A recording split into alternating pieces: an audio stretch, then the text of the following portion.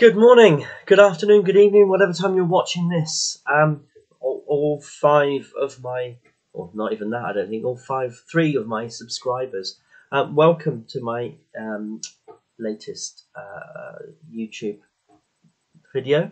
What I'm going to speak about today is the environment and how we need to sort that out. But actually, one last thing, I didn't do a video last week. Those keen-eyed amongst you might have noticed.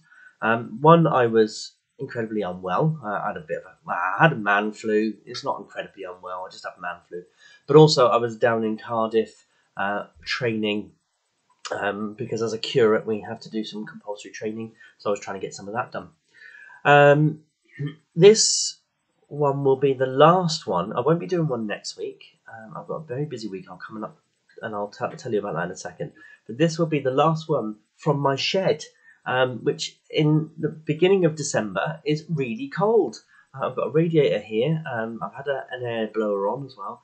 The reason I'm in my shed is that as a vicar, as a deacon in a church in Wales, I'm given a house to live in.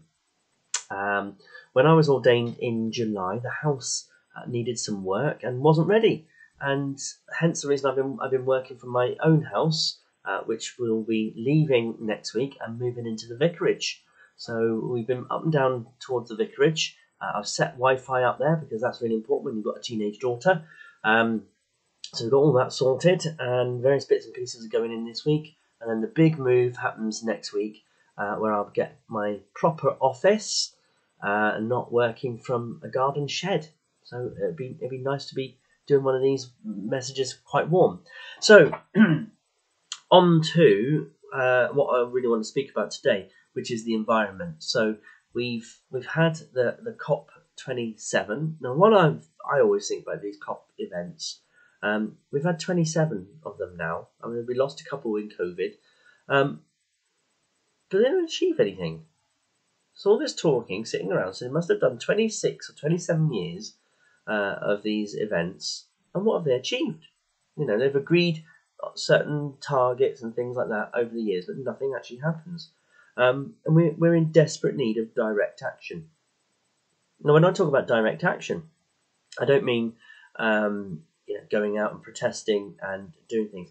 Actually, I think we need to call people to do something in their life. Now, if you just did one thing in your life during this time of Advent, we can make some changes. Now, if everyone stopped, I'm not saying that all plastic is bad. Some plastic is good, but single-use plastic is a big problem. We need to understand what these effects have on our environment and how this impacts our environment. In a number of years' times, we may have to be dealing with people with cancer based on the fact that they've been ingesting plastic that's in our water system. So we need to look after our environment. We need to do simple things. These don't need to be technological events. We don't need to be inventing new technologies to solve the problems that we have. We just need to alter our lives. And I know it's sounding a bit like a rant or a bit like a sermon, but actually just doing one thing in your life. If we can commit to doing one thing for the rest of our lives, we can have a big impact on the world. So my big impact is I'm not going to use single-use plastic. Actually, that's not what I'm not going to use that anymore. I'm going to make sure that the plastic that I use is multi-use or recyclable. Now, that's going to have an impact on me as a family. That means that some of the things that we buy are going to be more costly. Excuse me. But that's a price I'm willing to pay. Now, I know some people are unable to do that. They're unable to increase the costs of their family, but we're in a position where we can do that. So do things that are within your means that you can do. Now, some of the things, so you might think, oh, I can't change my life. I can't do anything. I'm struggling financially. But there's nothing stopping you from going out once a week and picking up some litter, going to the river and just making sure that some of that litter is not going into the river. Making sure that single-use plastics are not appearing in your, that you take a carrier bag with you. when you go shopping, rather than picking up a new carry bag, even though they cost 5p. And that's a saving. I know it's only a 5p saving, but actually just taking that carrier bag with you will make a big difference. So let's see if we can commit to making that change. Advent for us Christians is a time of waiting and watching.